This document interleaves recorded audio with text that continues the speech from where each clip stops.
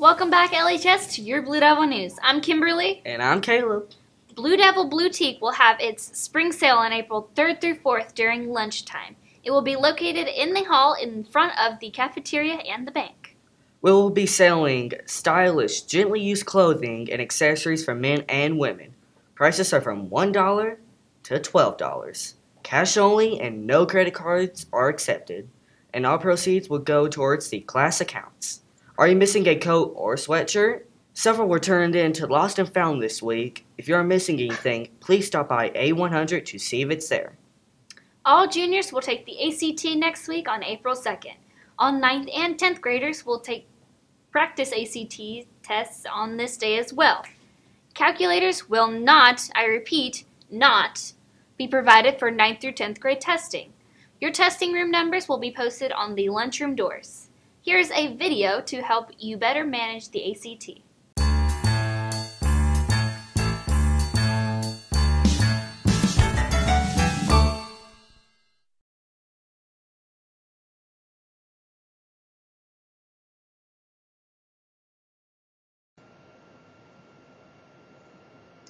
A lot of you will be taking the ACT this Saturday, September 21st, or next month, October 26th. So I want to go over some strategies so you feel prepared for the test. As many of you know, on the ACT, I want you to answer every single question. So if the proctor says you have 2 minutes left, I want you to set aside time to put an answer on every single bubble in the whole Scantron sheet. They only count the ones you get right, so that's the blessing about the ACT. If you have trouble finishing any of your sections, you will get a better score if you go more carefully through 3/4 of each section instead of rushing through the whole section and getting half of them wrong. I want to break it down by section here on how to adjust your time if you have trouble finishing each of the sections in time. So for the English, the grammar, it's the first section. There are 75 questions. If you can get through 60 of them, doesn't have to be the first 60, but just try getting 60 of them right, you will get a great score. Now, this could be where you need to skip some of the longer questions. Longer questions tend to be the order of sentences. They might have you rearrange the order of sentence 1 through 5 in a paragraph. That takes a while, so leave that one out. There's another one. It's usually the last question of every mini passage in the grammar. It'll say, has the writer fulfilled his goal in talking about the topic of the early stages of Tejano music and it's one of its main singers? And if you've kind of forgotten what the theme was, this is a good one to skip and move on to those short ones that just ask you about punctuation, a comma, a semicolon, or an apostrophe. With math, you have 60 problems. So instead of rushing through and missing half of them by doing careless errors, instead make it a goal for doing 45 of the math problems well. Now, the first 30 math problems are more basic in general. I would say it's more 9th and 10th grade math. So a lot of people find that that's the easier part of the math section. However, many of you are going through a lot of the math that's the numbers 45 to 60. You're doing that in math class at school right now. So those are much easier for you. So I can't really say which 45 to do. So maybe it's the shorter ones. Skip the word problems, the ones that take too long. Every question's worth a point, so get your points as many as you can. With reading, you have 4 passages, each with 10 questions. So instead of rushing through, it's very hard to finish 4 passages with 40 questions in 35 minutes. So instead, go through 3 of the passages more carefully. Maybe it's your favorite 3, maybe it's the 3 that have the shortest questions. You probably know that it starts with prose, goes into social science, then into humanities, and then into natural science. So if you favor the sciences, make sure you do the 2 sciences plus 1. Or if you think prose, it's about a story about a family, and there's not usually questions that say in lines 7 to 10. So if you have trouble retaining that information about a story, skip the first one, skip prose, and go to the other 3.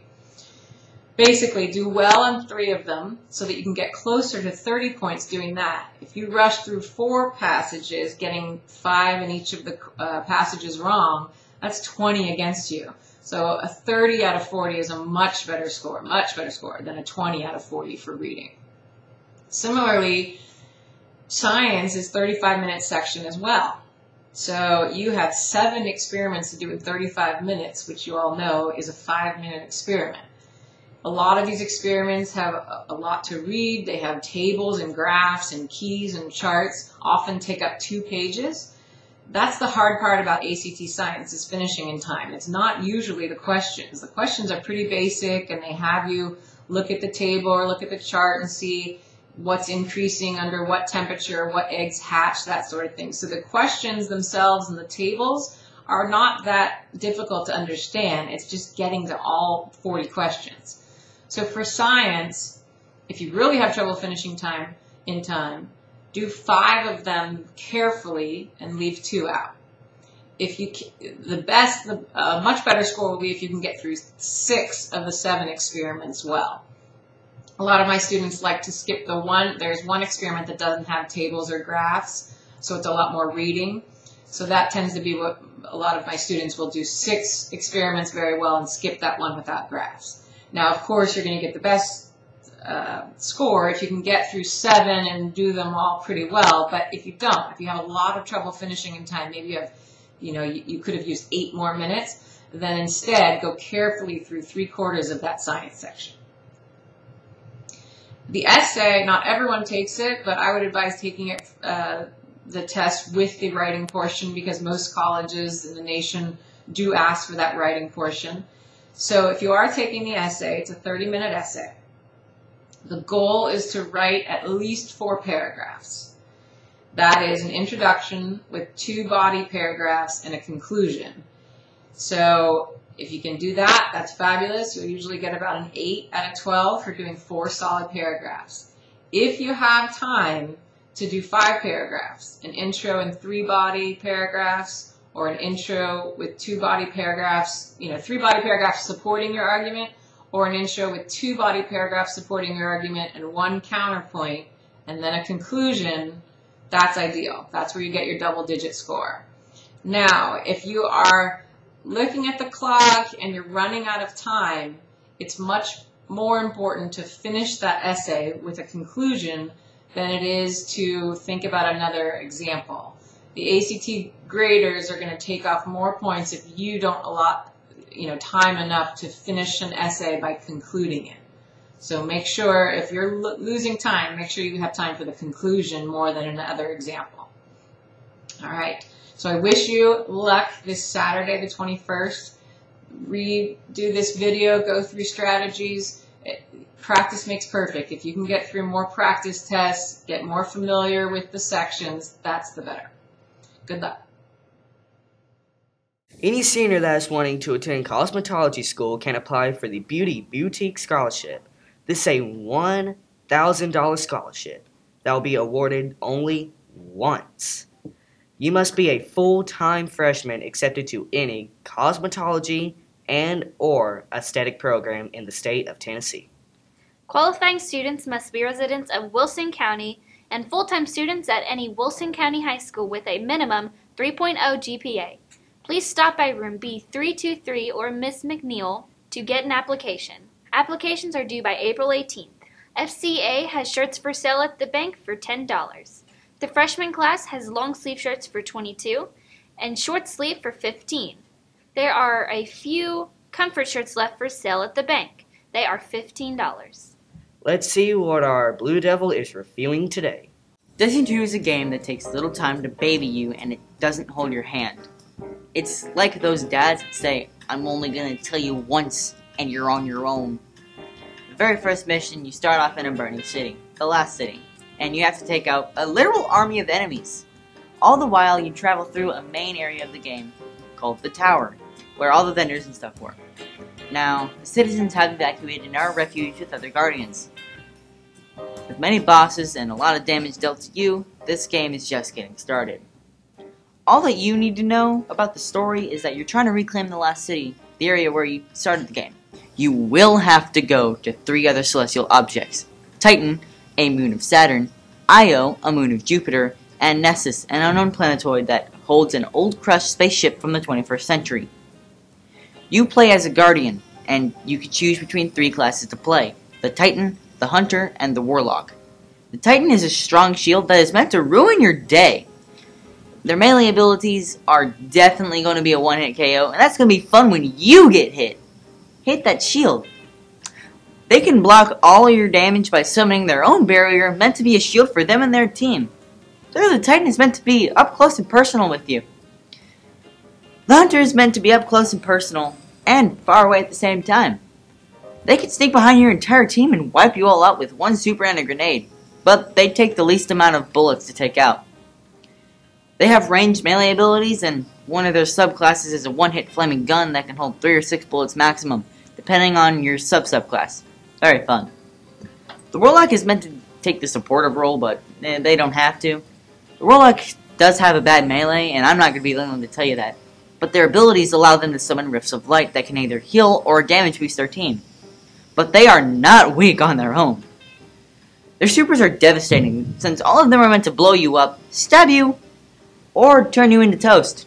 Each class has 3 subclasses, and each subclass has its own subclass. It's weird, I know. Destiny works on a rule of 3s. 3 classes, 3 subclasses, 3 sub-subclasses, and 3 weapon slots. You have an extra class ability, melee abilities, grenades, and a super ability that will have to recharge. Now, something really important are the damage types. There are 4 types: Kinetic, Void, Arc, and Solar. Kinetic is the basic damage type that no one is weak to. Void is a damage type that is called Mysterious and Unknown, but 3 enemies are weak to it: the Vex, the Taken, and the Scorn. Arc is the electrical one. It's basically meant to electrocute the enemies and is strong against the Fallen and the Hive. Solar is the one that's less used but more devastating. It's only strong against one enemy, the Cabal. Now there are exceptions for this rule, I'm just generalizing. But all of these are pretty even in power, so no type is stronger than the other. And in my opinion, Void is probably the best to use for the Titan, Solar is probably the best for this Hunter, and Arc is probably the best for the Warlock. To me, this is a great game. Not 10 out of 10, but probably like a 7 out of 10. The main problem with this game is how the leveling works. Basically, it locks you until you get all the DLC. But you can still have fun with other players in the multiplayer segment. I'm Dylan, this has been your Sword of Devil review. Have a nice day, LHS. Did you know that Wilson County has a high school fishing team that is comprised of all high schools in the county? I certainly didn't. Well, congratulations to Brady Duncan and his fishing partner, Mason Huddleston, on their win Saturday at Percy Priest Lake in the South Central Tennessee Region Bass National High School Tournament. Well done, guys. Students, there are only a few days left to get your prom tickets. The deadline for purchasing tickets is this Friday, March 29th. Tickets can be purchased at the bank or online. Also, any student taking a non-LHS student to prom this year needs to pick up a permission slip at the bank. These must be completed and returned along with a copy of your guest photo ID by Friday, March 29th. Students can now sign up for the lip sync battle hosted by the Blue Devil players on April 26th. There is a sign-up sheet on the auditorium doors. Groups can be no more than 5 people. Cheer tryouts will be April 10th through the 12th in the small gym from 2:45 to 4:30. Packets can be picked up in B203. Well, that's all the news that we have for today, LHS. I'm Caleb. And I'm Kimberly. And this has been news to you from the White and Blue.